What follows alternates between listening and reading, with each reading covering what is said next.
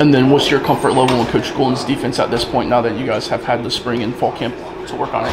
Yeah, just right along with the last question. I mean, we had we had Coach Golden for a while as well.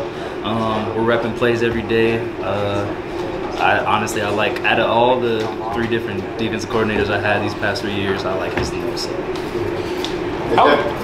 How different is this defense compared to the ones that you've had? Was it a difficult transition to try to learn at first?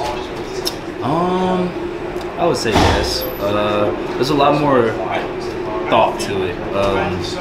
You have to think about where everyone else is gonna be. Pretty much, it's more of a having a feeling and knowing where everyone else is gonna be. I would say so. Like, you have to know more positions rather than just your own to really excel in his defense.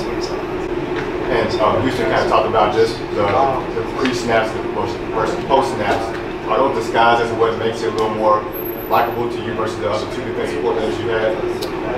I feel like H probably gave you a really long answer at this point.